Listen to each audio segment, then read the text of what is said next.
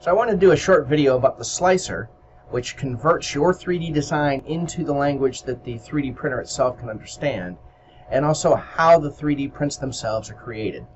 So the slicer takes in a design, just like something you might make from Tinkercad, and here I've loaded in just a fairly plain cube. Then you slice the piece, which tells the computer to go ahead and convert that to the other language.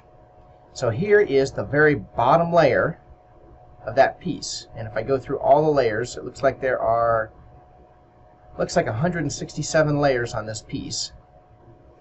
If I go to the very bottom layer, let's look around here, I can see the way the extruder is going to go and lay down plastic.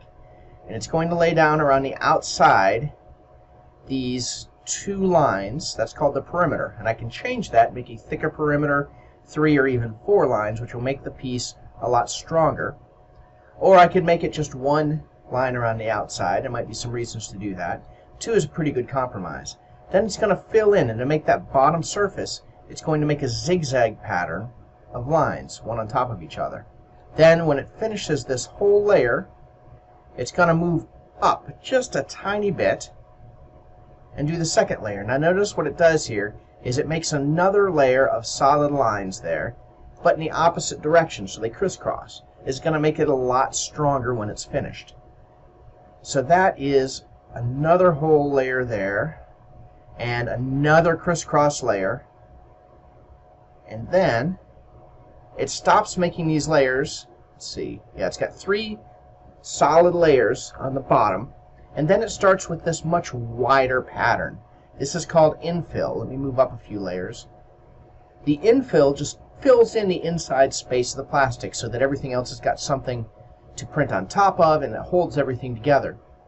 But you don't need nearly as much plastic, and this saves a lot of plastic, and it saves a lot of time printing. You can do things like make this more or less dense. Let's see if I take it from 20% on the inside to say 70%, and I'll have to re-slice it here. Let's see what happens. You can see how much more dense this is. Let's take it down to 10%. So if I wanted something to print really fast and didn't have to be strong, I can take this to only 10% infill, and now I've got a much more open structure on the inside. Now if I keep going up in layers, let's see, you can see around the outside it's still printing 2 lines around each outside layer. It's printing this infill. It has some text on the side of it, and that's what we see over here. You can see it printing that text as we go up. And when we get to the top, layer 160, still infill, layer 161.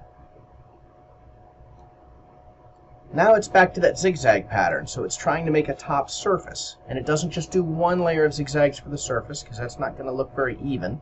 It's going to kind of sink into the area beneath those between those infills.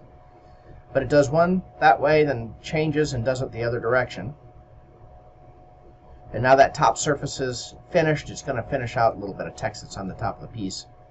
And then that's it. So I have sliced this piece. All I need to do is copy that sliced file to a little SD card and move it over to my printer, and then I can start printing this out.